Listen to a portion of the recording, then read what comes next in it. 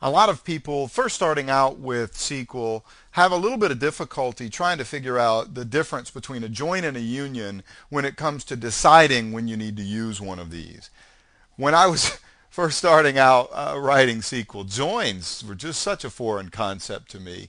And I had a very difficult time wrapping my head around the concept of joins. And then introducing unions and about the same time, it just added another level of complexity, and I found myself trying to figure out when I would use one versus the other. And so I'm going to try to give you in this video just some real basic tips for deciding whether it needs to be a union or a join, and trying to give you the idea of the differences between the two.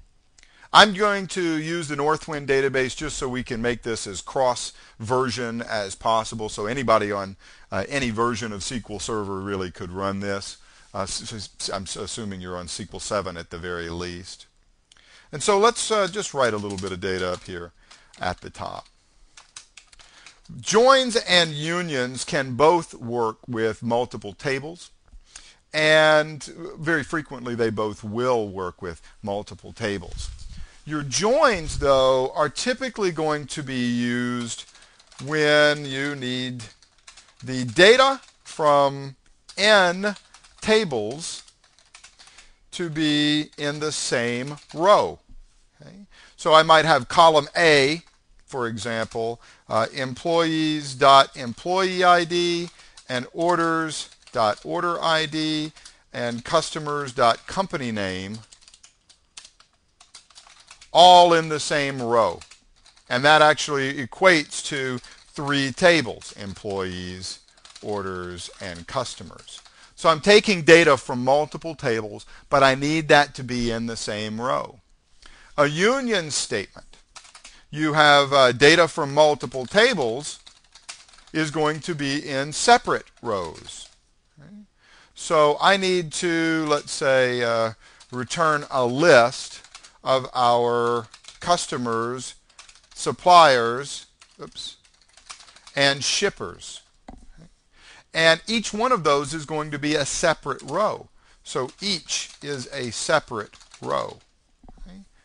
So that's the real basic difference between the join and the union. Join takes data from multiple tables and puts it all in one row, whereas a union kind of stacks things on top of one another. So let's take a look at a few examples here. We want a report listing the employee who sold the order. Okay? Now we have a couple of different tables. We have the employees table and we have the orders table. And there's actually a relationship between these two. Employee ID is a common column, and employees is the parent table in that relationship. So we start thinking about this, and sometimes it helps you to visualize what you want your result set to be. You want to have something that looks like this, maybe employee ID, last name, order ID, and order date.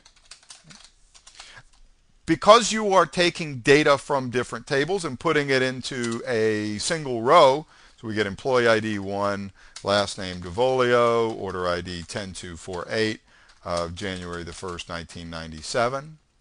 Because these two values, or at least this one comes from employees and these come from orders, they're in the same row, this has got to be a join. It's just that simple.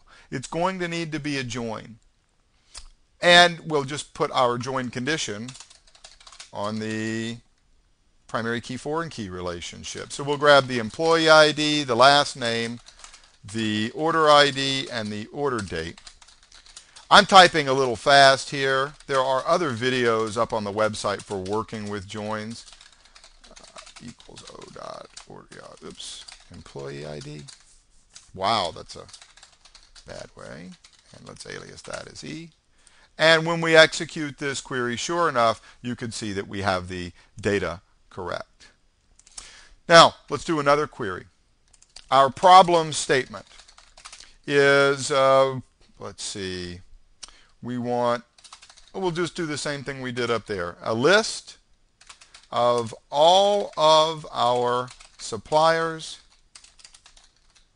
and shippers contact information. And again, visualize this. So our result set is probably going to look like something here. The company name, contact name, and phone. Now, do these three come from one table, or do we need to put these into the same table, into the same row, rather? These are all separate.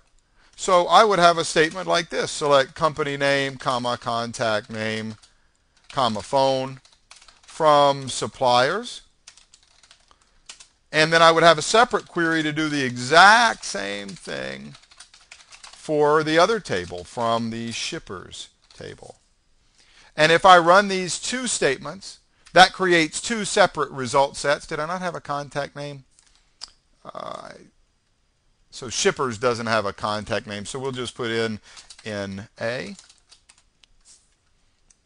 But if I run these two together, it comes up with two separate result sets.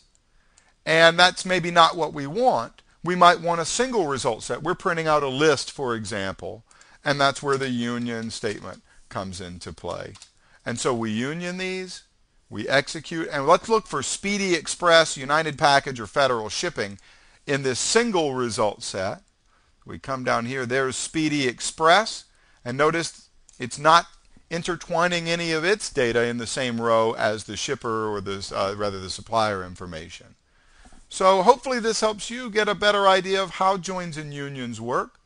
Think of joins as putting columns from multiple tables in the same row.